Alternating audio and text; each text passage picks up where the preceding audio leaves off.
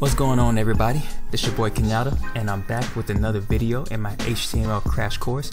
In this video, we're going to briefly talk about text editors and how to set one up, okay? So let's get started.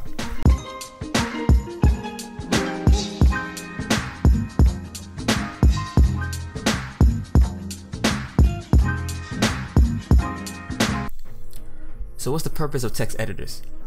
Well, text editors help developers write and maintain code. They usually come feature-rich right out the box, and these are tools that help speed up your productivity when writing code. They can be easily customized to fit your needs depending on the type of work that you're doing. All right, and then there's no such thing as the best text editor. There's a number of good ones out there. It's all about preference and what you prefer to use. Okay, so most of them usually have similar things in common, like syntax highlighting, auto completion, IntelliSense, and so on. Okay, so I'm going to show you about 4 of them, and it's up to you to do your own research and see which one you like and which one you want to develop in. Okay, so let me show you a few here. So the first one is Sublime Text. All right, it's sublimetext.com.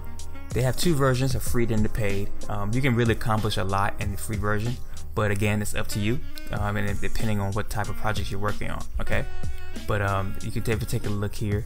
It has a lot of features out the box, and you can also add features through its package manager. Next one we have is Brackets, and you can find that at brackets.io.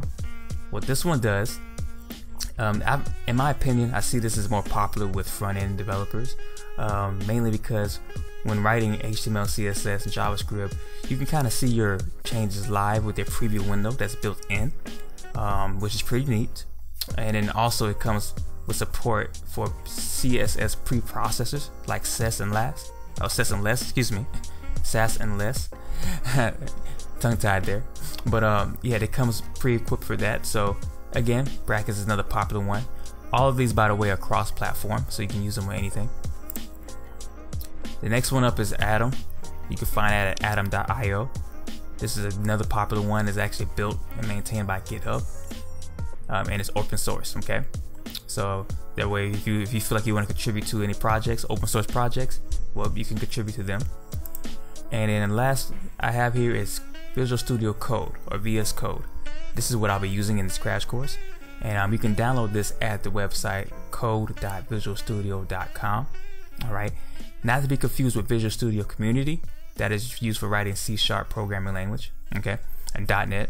So the one we're looking at is code.visualstudio.com.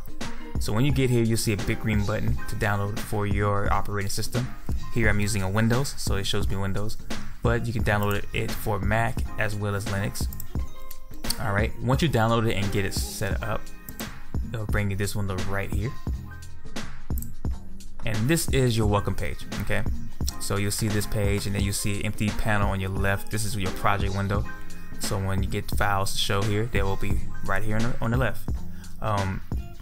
If this is your first time diving into development, when you first download Visual Studio Code, it may tell you in the bottom right hand corner to install Git, which is a version control system.